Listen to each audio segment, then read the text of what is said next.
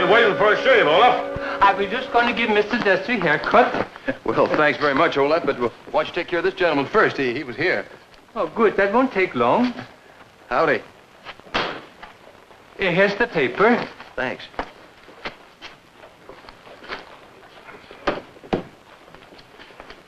Well, Sam, but it's new. Haven't you heard about the rumor? What rumor? Well, talk is there's going to be a whole lot of trouble around here.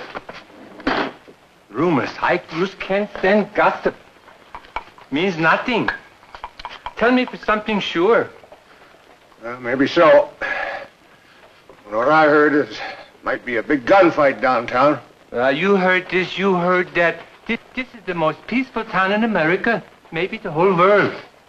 Well, at least you can hear a good customer out. You know what they say is coming in town? What are you doing putting a hot towel on top of the lather? That's not the way. But that's the new way. Are you going to tell me about being barber?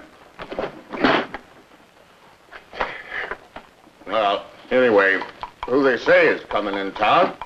The flat. I'm sorry, but that slipped. It did not. You done it on purpose. Oh, no, I didn't do that on purpose. So we're coming in here again. Well, go to the next barber shop, 150 miles away. My barber shop is no place for foolish gossip. What?